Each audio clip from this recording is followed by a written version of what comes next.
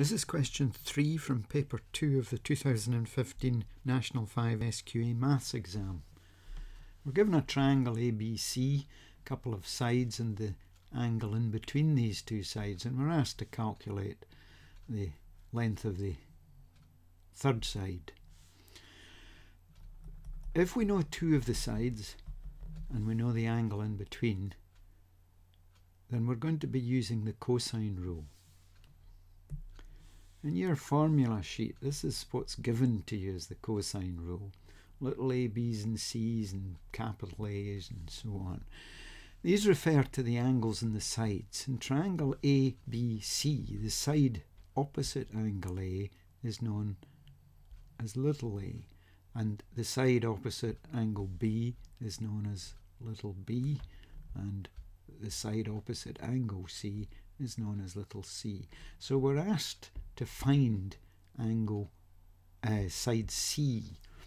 This is the form that we'd be using, because this is the form of the cosine rule that involves finding a side. This one involves finding an angle. So we're going to be using this form, a squared equals b squared plus c squared. It's very much like the Pythagoras' theorem, but there's a little adjustment. We have to subtract twice the product of these two sides times the cosine of the angle between them. Now A is not the side that we're after. We're after a side C. So we have to create the version of the formula that we'll need to use. This formula is given to a squared. The other two sides are both squared. So the other two sides in this form of it would be a and b. So we square both of these, then subtract twice the product of these two sides, multiplying them together, times the cosine of angle A is the angle opposite side A. So angle C would be this angle opposite side C. So this follows the pattern that was established in the formula that's given to you in the formula sheet. So this is the one that we'll use. We use the cosine rule. And let's just write it down in the form we're going to use it in. Now everything on the right hand side we know. We know little a, we know little b, and we know angle C. So we can plug in values.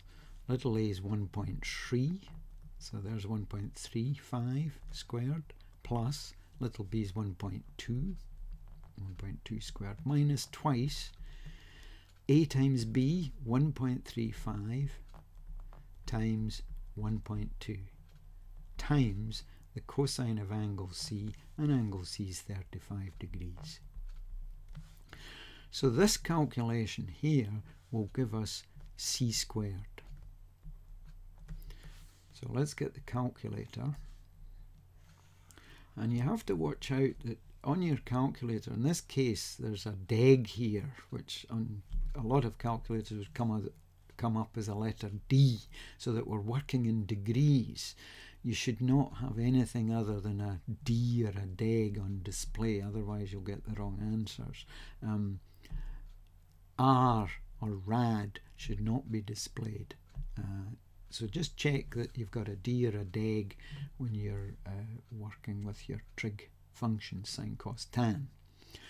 So here we go, 1.35, and we square it, plus 1.2, and we square it, minus 2 times 1.35 times 1.2 times the cosine of 35 degrees.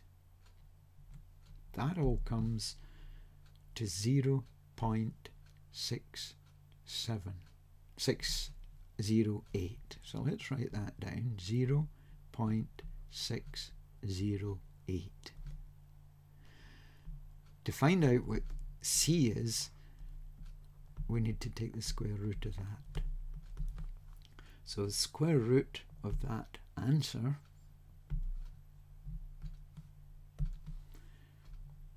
approximately 0.780. Now, there is no indication of how accurate this answer should be, but since we're given 2 decimal places in this measurement, it would make sense to do that when giving the answer. So C is approximately equal to 0.78 kilometers, and the accuracy is to 2 decimal places.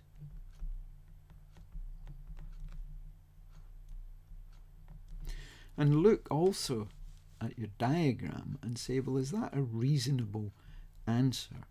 When this is just over 1, this is just over 1, this should be under 1, which is 0.75, fine. Roughly 1, 3/4. That seems okay for this diagram.